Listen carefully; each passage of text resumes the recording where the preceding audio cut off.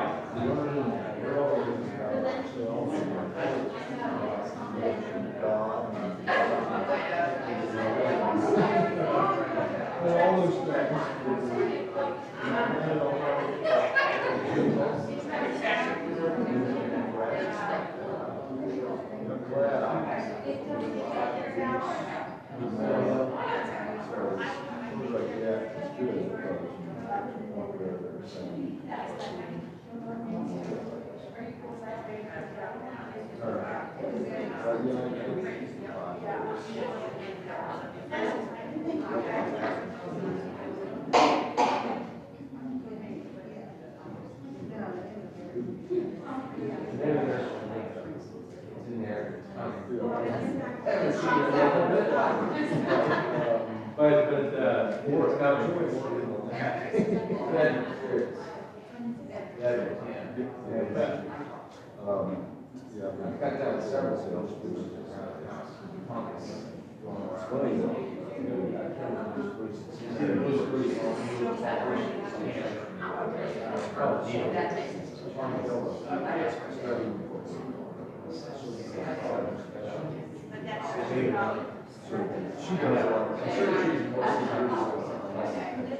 She was wonderful anyway. Well, just sitting around. Just kind of. Yeah, we're right past that. Yeah. I don't know. She told me.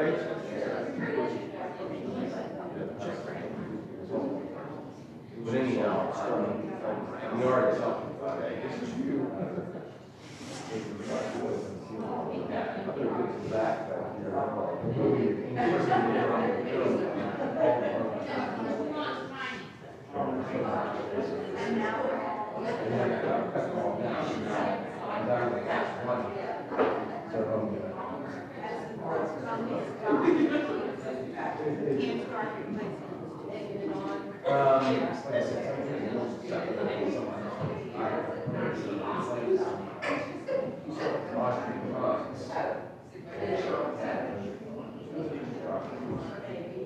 I got a whole bunch of rolls of screws.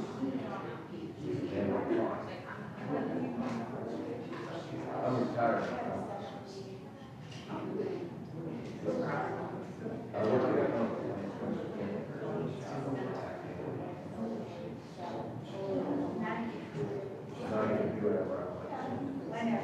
Yeah, every day's Saturday.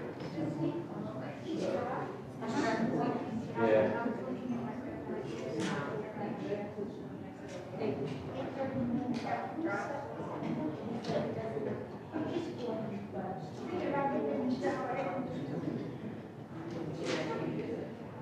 I don't know.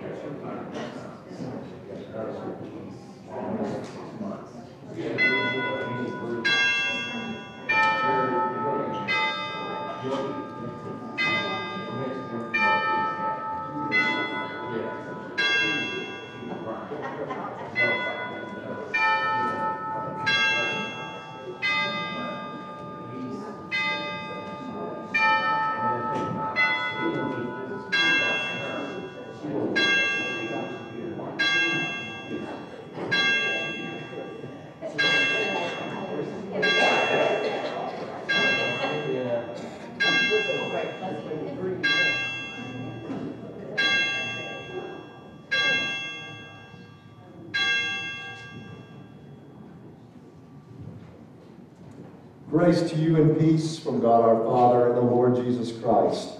Welcome to worship this morning. So good to see all of you here. A number of announcements about events in the life of our congregation. Lent begins on the 22nd of this month. It's coming fast. And with that come a number of activities added to our normal schedule. The churches here in Claysville will begin their Lenten lunches, as you see in the bulletin, on March the 1st. We're hosting one, I think, at the very end of March. Is that right? 29th? Something like that. The Lenten gatherings are also going to be starting again. And thanks to Karen and to Cheryl for helping to plan that, and organize it, and promote it. I guess this is not done, right? More work to do, but they have been instrumental in helping get that started again. We will be hosting one the last Sunday of March. We'll be talking more about that as we get closer to that date. And we'll be saying more about those gatherings and where they're happening in a couple of weeks. Today is Super Bowl Sunday. As you know, the church in many parts of our country have for years taken that day to recognize Super Bowl, S-O-U-P-E-R, Bowl Sunday, and collect food and money for local food banks. And we too are doing that. If you have something to contribute, please leave it here or bring it next week. I'm sure it will still be welcome. Note also in your bulletin that we have a church yard sale coming up again. I believe it's going to be a week earlier though than listed here, so just note that, and if you have things to bring them in. The one room downstairs is really filling up. If you can't find a place to put it, I'm sure see Cheryl and she can help you with that. Wonderful thing to be doing together this spring. Yeah. Let us worship God together.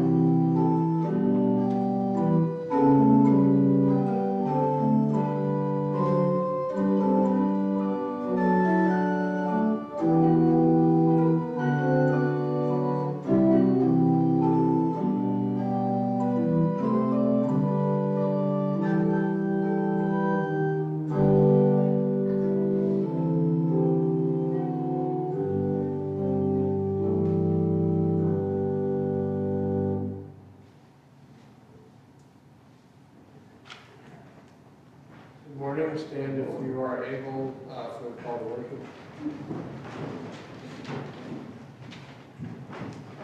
Happy are those whose way is blameless, who walk in the law of the Lord. Happy are those who keep his decrees, who seek him with their whole heart. You have commanded your precepts to be kept diligently. Oh, that my ways may be steadfast in keeping your statutes. Then I shall not be put to shame, having my eyes fixed on all your commandments.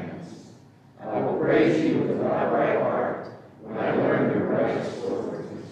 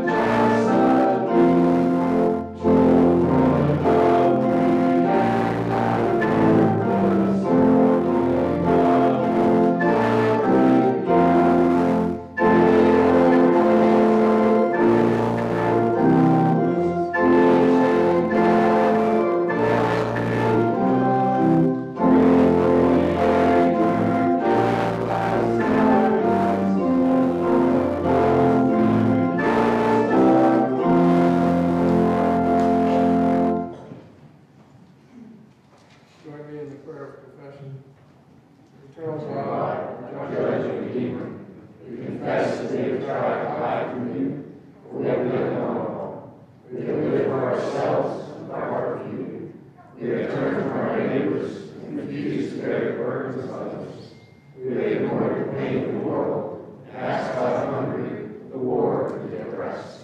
In your great mercy, forgive our sins and free us from selfishness, and that we may choose your will and obey your commandments. In Jesus Christ, our Savior.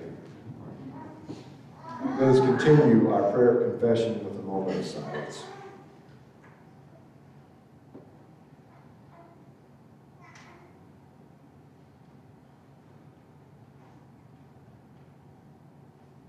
Amen. Anyone who is in Christ is a new creation. The old has passed away, all things have become new. Be assured that in Christ Jesus you have been forgiven. Glory be to God.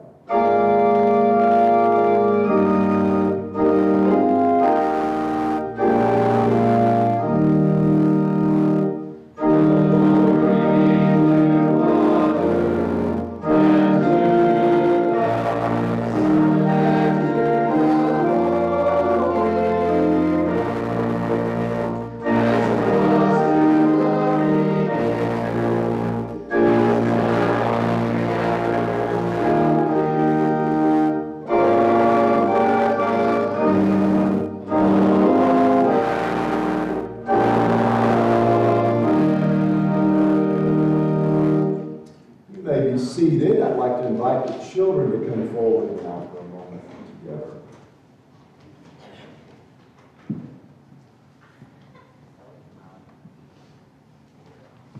Good morning. Let me ask you a question. Do you have a favorite toy, something you like more than anything else to play with?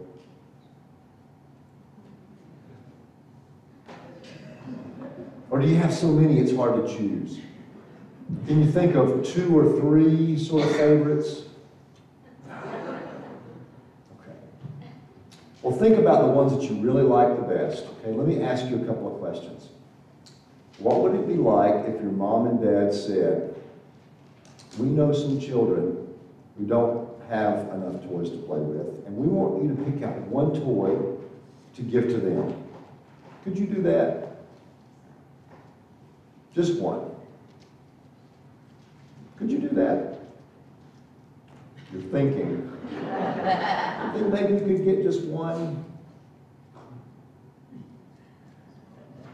Let me ask you a harder question. What if they said, I want you to pick out one toy to give to somebody else, but it's got to be one of your most favorite toys? Now, that would be hard, wouldn't it? What about this? What if they said, we're going to help these children who don't have enough toys, and we want you to give all your toys away? Now that would really be tough, wouldn't it?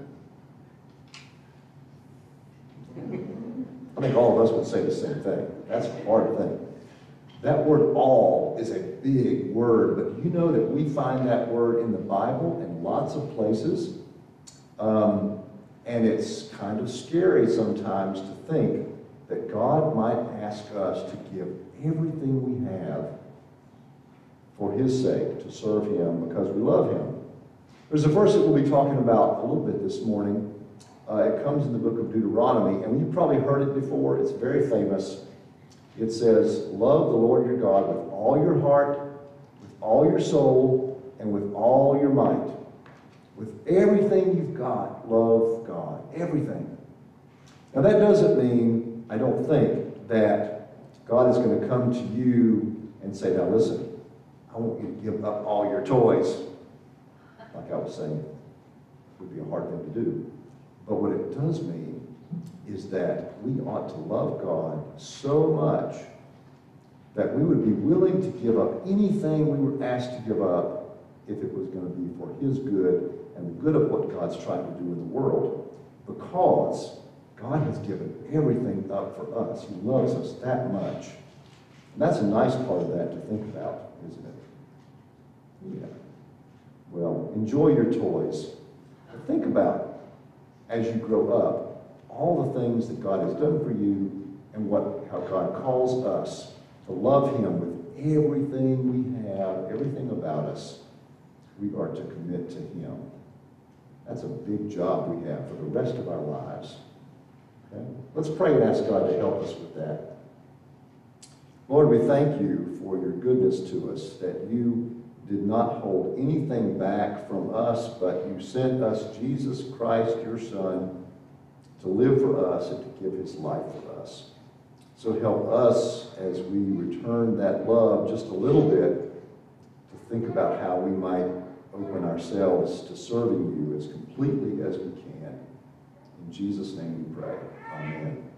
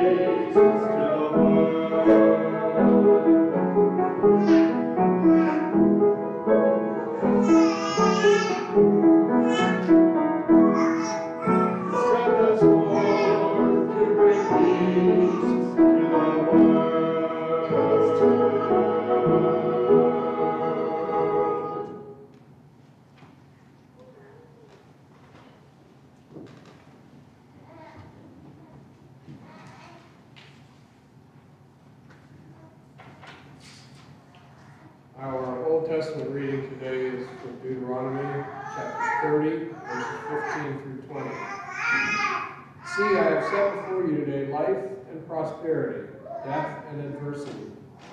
If you obey the commandments of the Lord your God that I am commanding you today by loving the Lord your God, walking in his ways and observing his commandments, decrees, and ordinances, then you shall live and become numerous. And the Lord your God will bless you in the land that you are entering to possess. But if your heart turns away and you do not hear, but are led astray to bow down to other gods and serve them, I declare to you today that you shall perish. You shall not live long in the land that you are crossing the Jordan to enter and possess. I call heaven and earth to witness against you today that I have set before you life and death, blessings and curses. Choose life so that you and your descendants may live, loving the Lord your God, obeying him, and holding fast to him. For that means life to you and length of days, so that you may live in the land that the Lord swore to give to your ancestors, to Abraham, to Isaac, and to Jacob. The word of the Lord. Thanks be to God.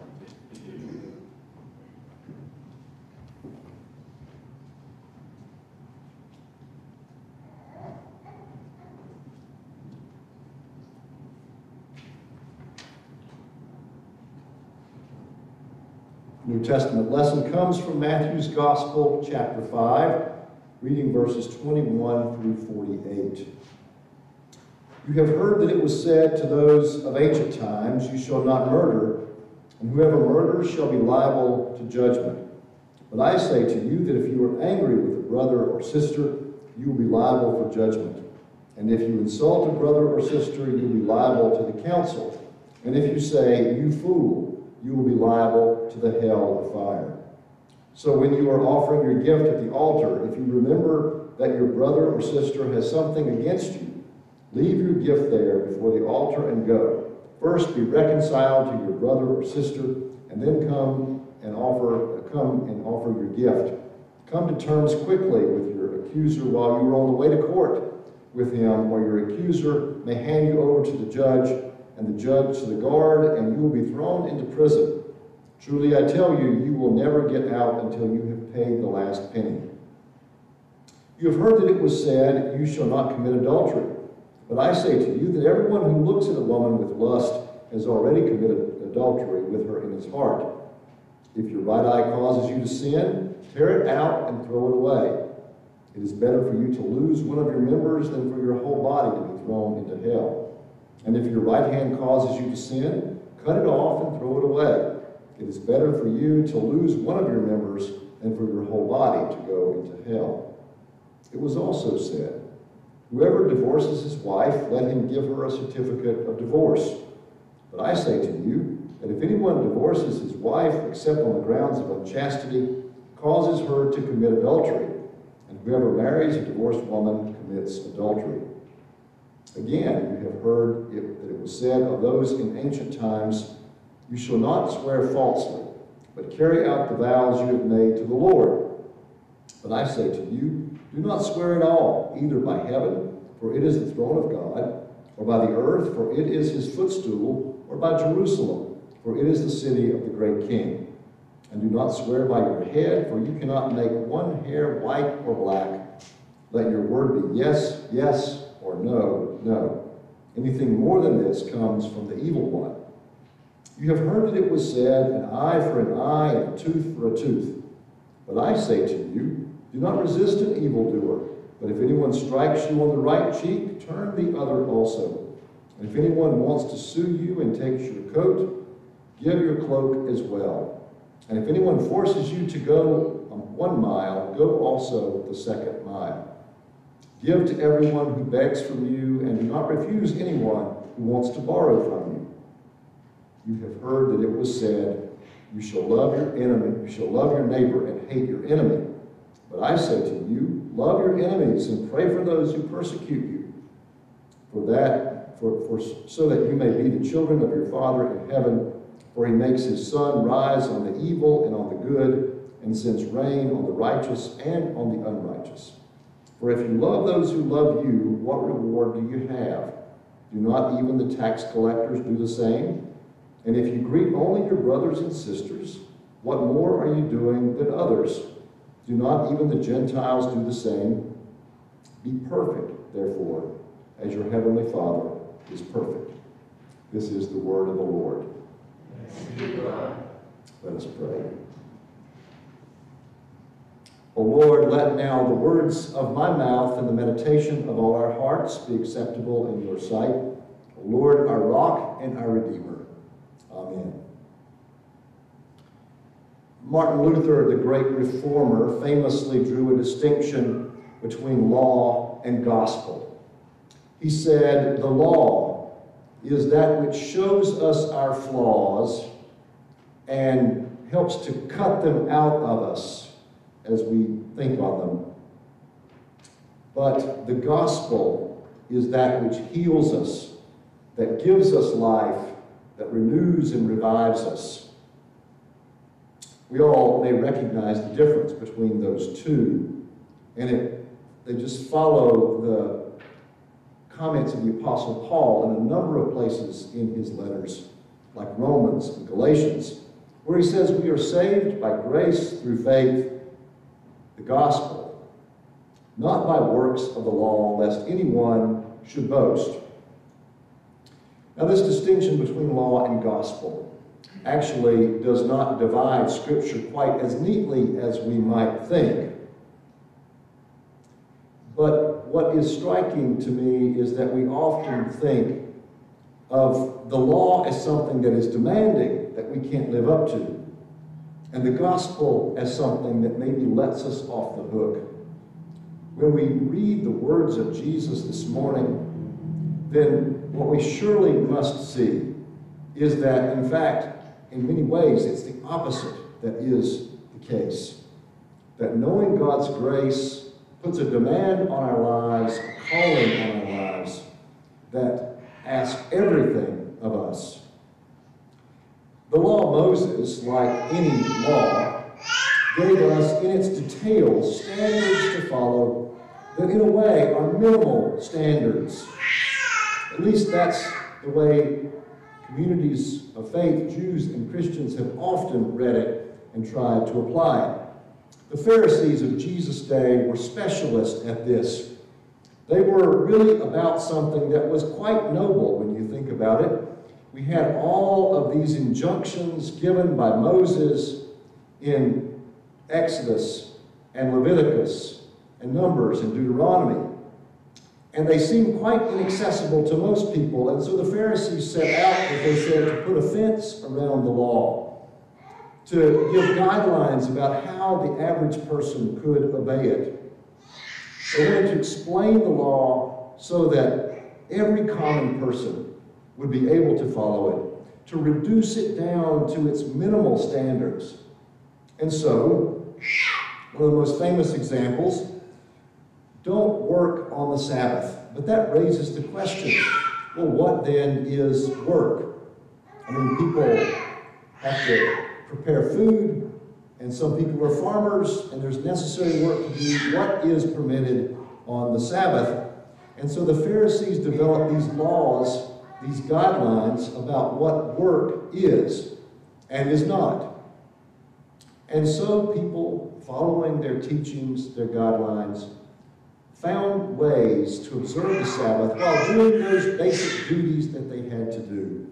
They still would say, we are not working. There was another group in about Jesus' time called the Essenes, who were maybe even more consumed with this than the Pharisees were. They were so concerned to live according to the Mosaic law, they thought that in normal society they couldn't do it. And so they moved out into the desert, down next to the Dead Sea, where the body of water that has no life in it, harsh living in that hot climate, where there was no fresh water. And there they made a life for themselves, austere, removed from normal society. And they also came up with their own guidelines about how to obey the law of Moses. On the Sabbath law, they determined that to work meant to walk more than 500 paces. And so there they set their regulation. 500 paces we can go, and up to that, not be working. They also set strict purity laws for themselves. So they could not put a latrine within their settlement. They had to put it a certain distance outside the camp. Archaeologists uncovering this settlement were kind of amused to see that the latrine was more than 500 paces from the edge of the camp. And so we wonder how these people must have been bound up in their regulations. We imagine this group of pious, ascetic Jews standing at the edge of the camp on the Sabbath day, waiting anxiously for the sun to go down over the hills, and then a race to the latrine. We think about the law as something that is a minimal standard. And thinking about that is not always a bad thing. Sometimes, as we think about how to live in the imperfect world in which we live, considering that minimal standard that God might put on us can be a helpful thing. St. Augustine was doing this very thing when he began to ponder what it meant not to kill, the commandment that we not take another's life. And he began to wonder how this applies to warfare and other similar martial conflicts. He developed then from that the idea of just war, thinking that in an imperfect world in which we're not supposed to kill, we sometimes see forces of evil taking advantage of the innocent, the attack by powerful forces on those who are helpless. And what is one to do when observing it? Do we not kill in any circumstance? Augustine thought this must simply mean not to murder, not to intentionally take another life, especially an innocent life. But there were certain ways we could consider taking a life if it meant that we were defending someone who is innocent, oppressed, at the edge of life. Sometimes thinking in these minimal ways is helpful. The problem with this, however, is that we can come to think so much about how little is expected of us that we miss the point completely, that God calls us to commit ourselves completely to Him. And so Jesus spoke with that concern to His followers in the Sermon on the Mount, from which we read this morning. You have heard it said of old, but I say to you. Jesus, in these sayings, this series of sayings in which he posed common ideas about morality and ethics, Christian behavior, you can do certain things. You can set your sights on the minimal that you can do, but I'm calling you to something higher than our feeble minds can ever imagine. Reach instead for what the Creator dreams for you, for what the God who has made you and redeemed you has shown you in His own love for you. And so in this, Jesus introduces these teachings in this passage, constantly with this line, but I say to you, to remind us that our life with Him calls us to something higher than we can ever completely reach. In this section of the Sermon on the Mount, Jesus, in his quotations of what has been heard of old, is citing some common ideas about morality and right behavior in his own day. And at each point, he says, this is simply not enough for my followers. Some of the passages are from the Old Testament. Do not kill, do not commit adultery, do not bear false witness. And Jesus says at each turn, these are good and right, but we need to push them even further in order to fulfill the real spirit of the law.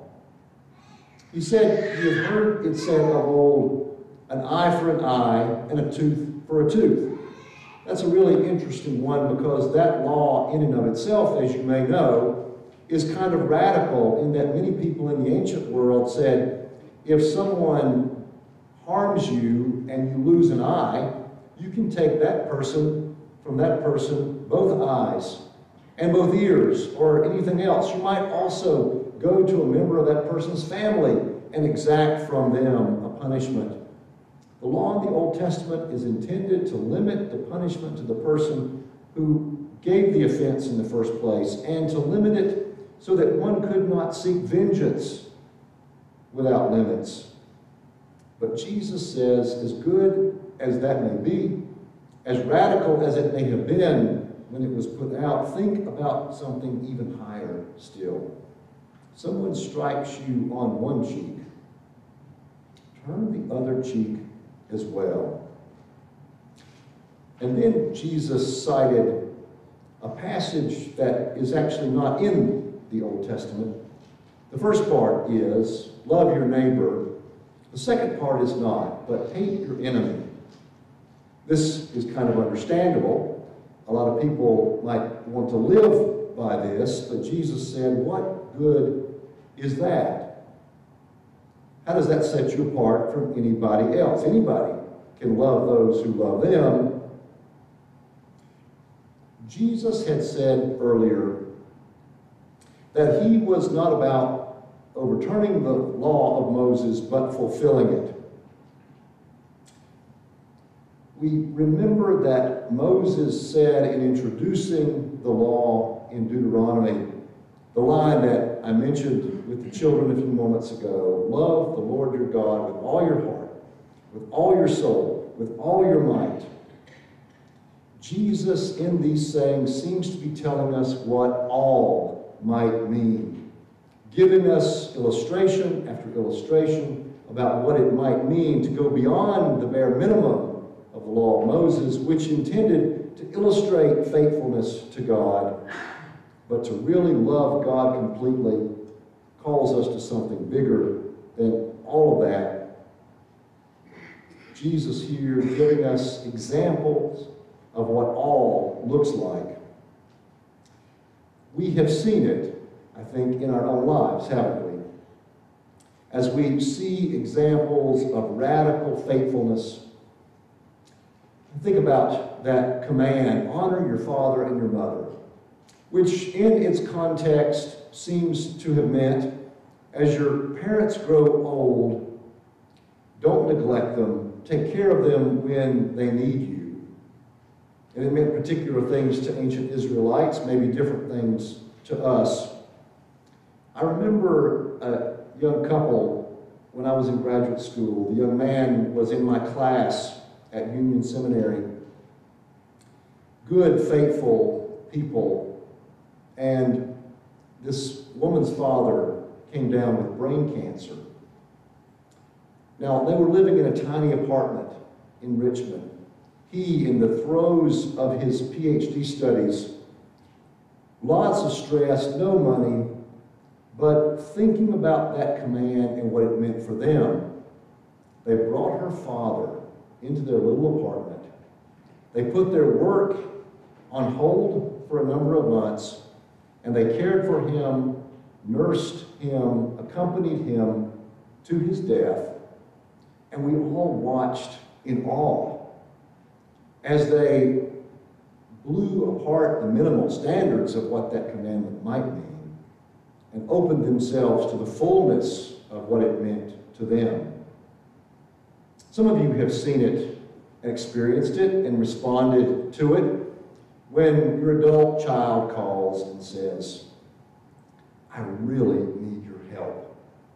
And you take days off work, you put everything on hold, and you travel, you spend money, you go and fill the needs that are being expressed to you.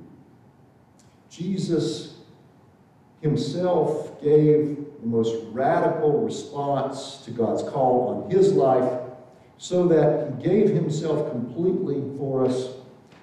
And as the Apostle Paul says in that beautiful hymn in Philippians, he gave himself over to us even to the point of death, even the most excruciating, humiliating death on the cross. He gave everything for us, and so he calls us to consider the demand of the gospel on our lives, to give everything we have, to forgive, to love in ways that we perhaps can't even imagine. This is Christ's call on us.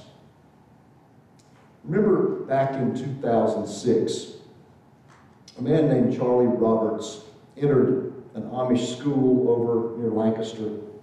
He killed 10 children in an attack on that school.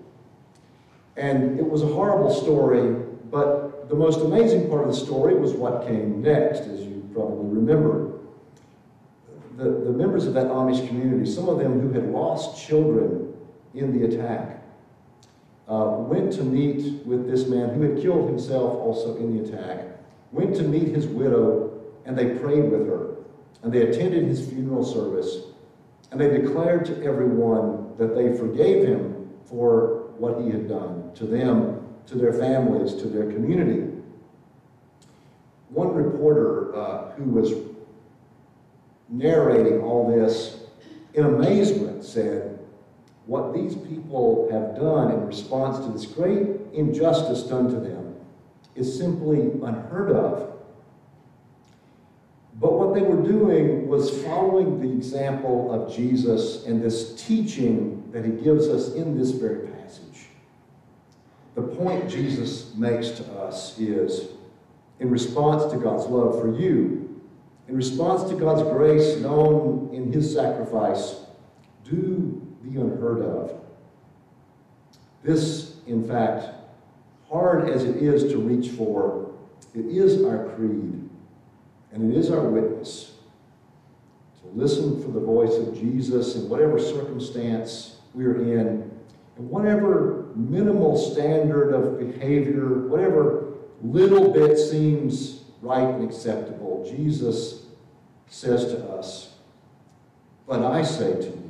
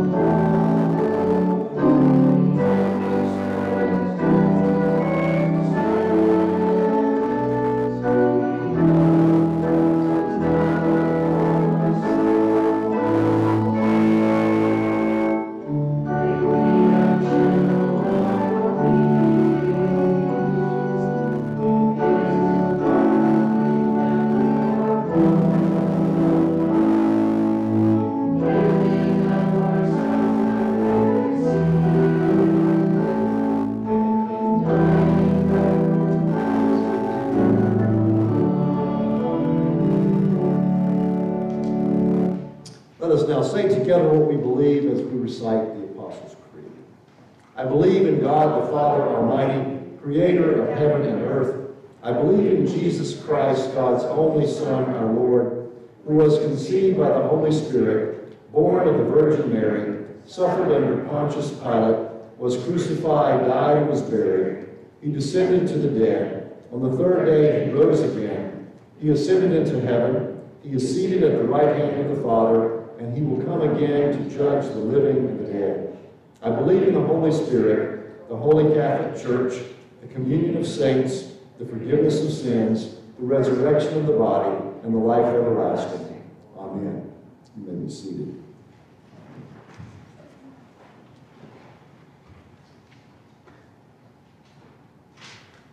Let us now come to the Lord in prayer.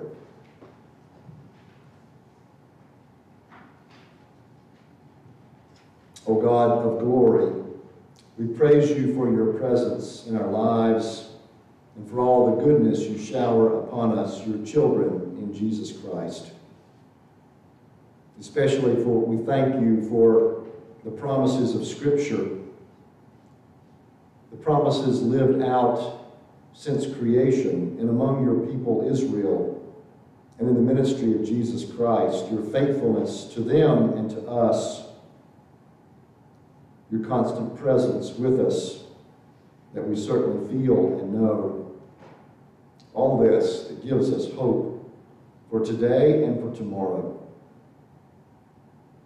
We give you thanks for the fellowship of believers that we know here, for the closeness brought to us by your Spirit which binds us together, We thank you for signs of your greatness that we see in creation all around us, for the beauty of your world, for the singing of birds that reminds us of how important it is to rely on you each day and to give praise to you, to let our voices rise up to you in song and in prayer. We give you thanks for the blessing of family and for the family of God, for the love that we know from all of them, signs of your grace to us. We give you thanks especially today for a great grandchild born to June Butler, Griffin Robert Butler. We thank you for the health of all and for the blessing on them, and pray your continued work and presence in June's life and in her family's life. O God of grace,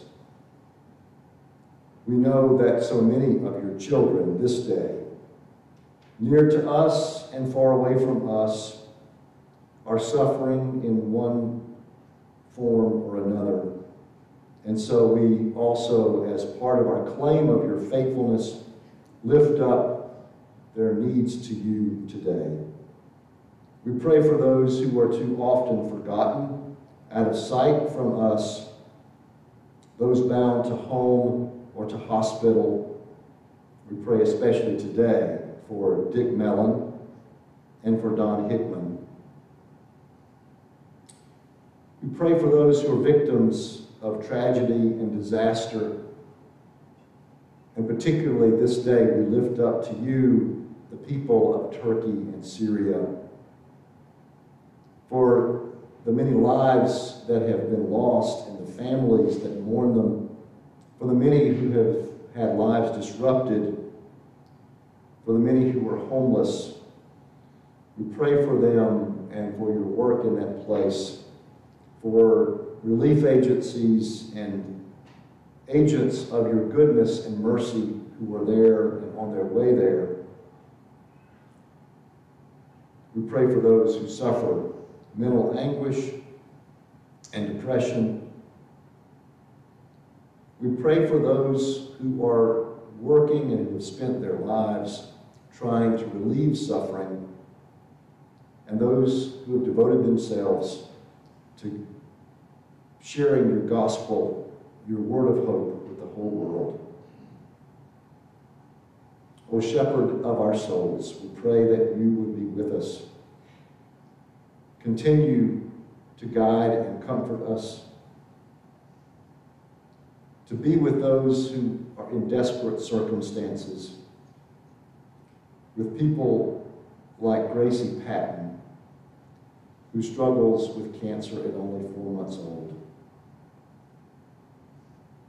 We pray for all those who suffer this day, that you might guide them as you guide us. We pray all these things in the name of Jesus Christ, who gives us hope, who we believe indeed will usher in your kingdom and make all things new, and who also has taught us to pray in hope, saying, Our Father, who art in heaven, hallowed be thy name. Thy kingdom come, thy will be done, on earth as it is in heaven. Give us this day our daily bread, and forgive us our sins as we forgive those who sin against us.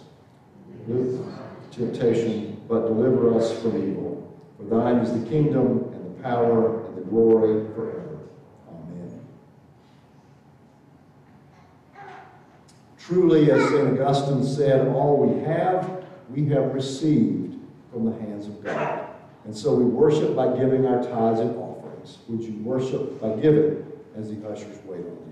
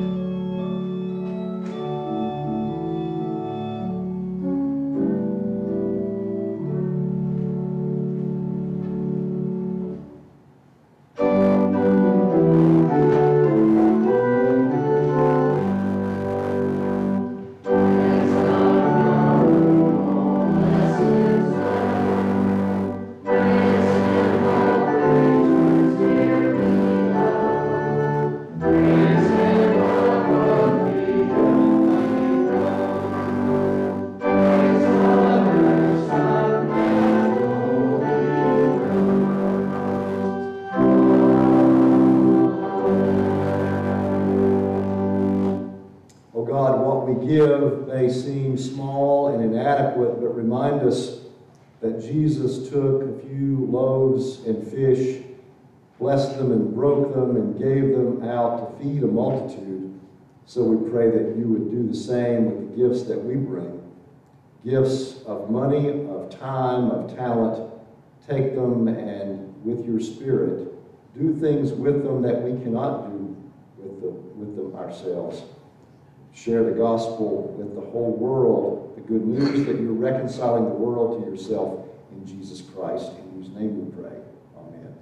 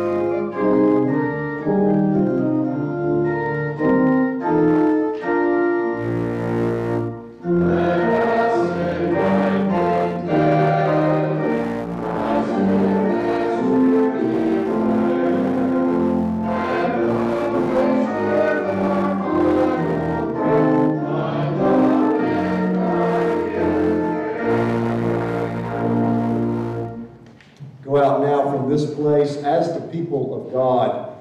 And as you go, the Lord bless you and keep you. The Lord make his face to shine upon you and be gracious to you. The Lord lift up the light of his countenance upon you and give you peace this day and forevermore. Amen.